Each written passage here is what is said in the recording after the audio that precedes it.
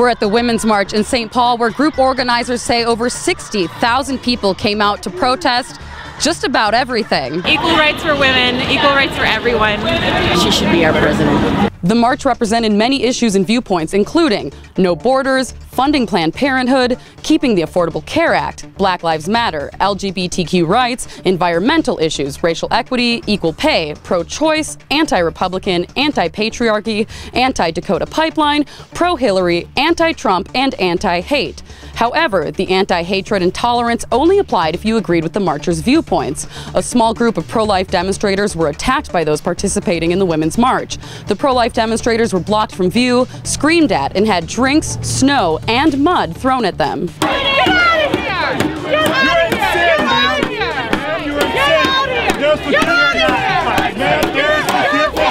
here! You're not a woman!